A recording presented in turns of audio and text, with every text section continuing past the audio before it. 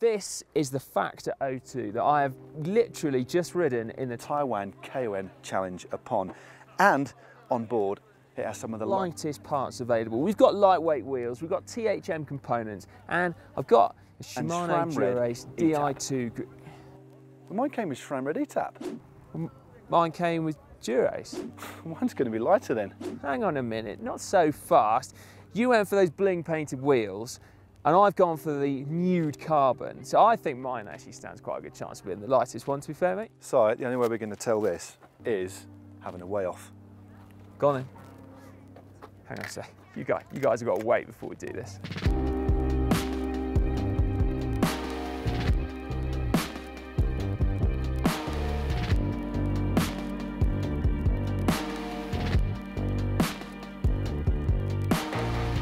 Firstly then, what is the Taiwan KOM Challenge? Well, I shall tell you, it's a 100-kilometre race, basically uphill. And we're currently standing, or crouching, at over 3,000 metres above sea level. Yes, we are very, very high indeed. Indeed. Right, so the frame, the Factor 02, is actually made just down a 100-kilometre descent that way, on the other side of the island. It's 750 grams. That doesn't tell the whole story at all. Now, Factor are one of the few brands that actually manufacture their own bikes. And in doing that, it actually allows them to have a far more complex carbon layup, or so they say. Now, what that gives is ride quality and less weight. Yeah. They also, Matt, use some quite exclusive M55J carbon fibres in there from Nippon Graphite. They certainly do, mate. They do. Looks nice too, doesn't it? It does. I mean, I really like it, but you could have given it a clean.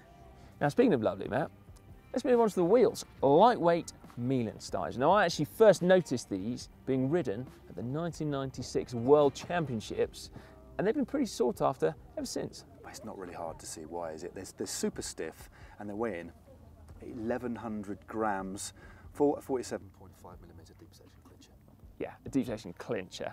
Now, they managed to get there through advanced material selection and also the way they're built. So they've got carbon spokes, and they're actually bonded onto carbon hub flanges and then the rim itself. I don't know about you, Matt, I definitely notice on steeper gradients, that's where ultra light wheels do come into their own, don't they? They do go, don't they? Yeah. Certainly helps us out today. Yeah, they look nice too, don't they? Especially mine, with that rather glorious white finish to them. Next up on our list of superbike components come courtesy of THM Carbones. And we actually have a world exclusive here. Literally, those handlebars have never been seen before anywhere. They haven't. They haven't. But we can tell you a little bit more about the stem, which is the Tibia. It's just 80 grams. 80 grams for a stem. And it's mega stiff too. And then let's have a look at the brakes. We've got THM Fibula brakes. For each wheel, weighs in a mere, get this side, 120 grams. And then look at this rather beautiful THM Clavicula SE cranks, 293 grams. 293. To be fair though, we still needed compacts, didn't we? So we're running 3450 chain rings, and that's paired to an 11 to 28. And I don't know about you, mate, I used every single one of those gears, and I was almost literally begging out loud for another one. So did I. Yeah, tell you what though, they look nice, don't they? I mean, they look super nice. Even spattered with mud. Yeah. Oh, look, I want to touch it.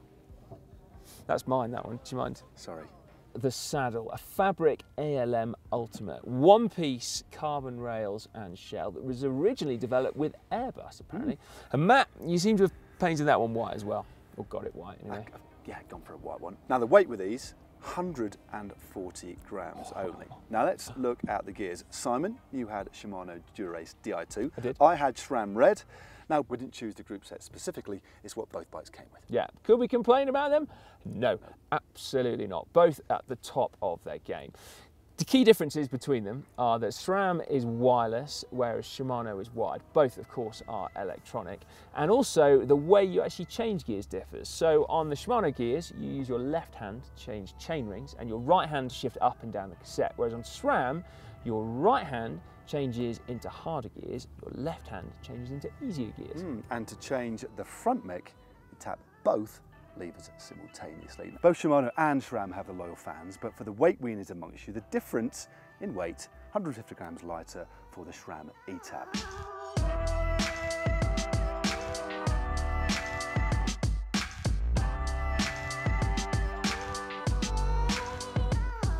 What about these final finishing bits then? Well, Matt's using Shimano pedals, I'm using Look Keo blades. We're both rocking Continental GP 4002 tyres in a 25, and we've both got our Wahoo Element Bolt head units on. Right, the time has finally come. Which of these bikes is the lightest? Oh yeah. Now, Matt, I think yours has a slight advantage in that it's a size smaller, yep. And you also have that Sram Etap. So I do wonder whether actually it might be yours. Although we need to mention I've got a bit of a paint penalty because I've opted these rather bling painted wheels. It's true actually. You have sacrificed speed for style. Go on then, you ready? Let's do this. Right, just actually, hold on a minute. I just want to take my bottle off. Good point. And I'll just take my Wahoo Good point. Element Bolt off before we do all that. Right. Right. Yeah, mate. I can probably do this with one hand. Right. Let's see, let's see.